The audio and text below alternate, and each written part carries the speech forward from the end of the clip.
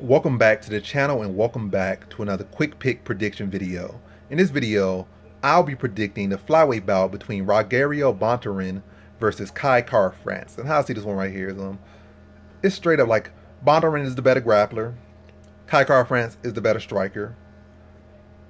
Bontorin probably, like I said, you can say the better overall fight, well, more well, like not the better overall, but the more well-rounded fighter is.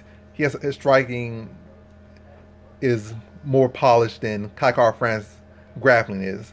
So Kai France might be the better striker, but you know, as far as the weak points or weaker points, Bontorin is more polished than Kai France is. But Kai France has that 90% takedown defense ratio.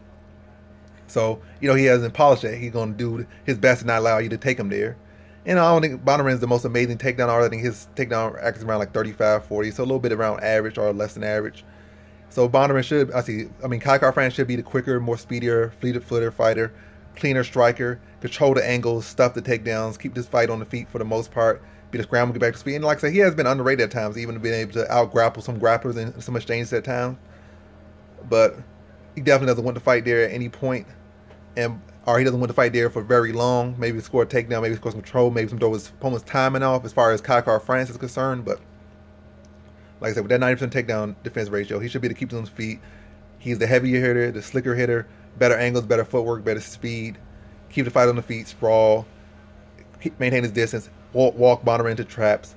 And I don't think he stops Bontorin, but I think it's a fairly clean decision in this one for Kai France. So in this one, I have Kai France via decision.